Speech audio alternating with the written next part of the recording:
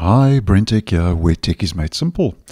So Mozilla Firefox has just received its second point release update in 2 days.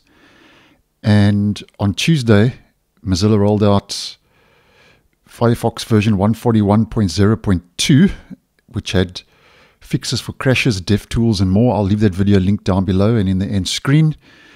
And to double check, we have this update. We head to our main menu, Help, About Firefox, and version and build is 141.0.3.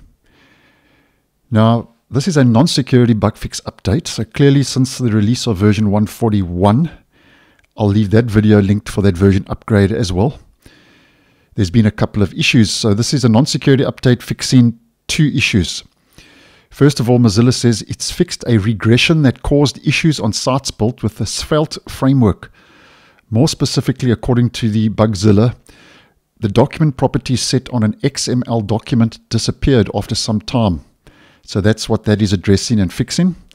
And then the second fix is Mozilla fixed an issue where crypto miners were not listed as blocked in strict tracking protection. So if we head back into our settings and we head to privacy and security, that's for your strict tracking protection.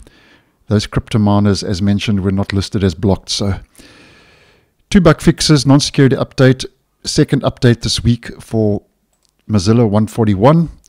So if you are using the browser, just double check it's up to date. So thanks for watching, and I'll see you guys in the next one.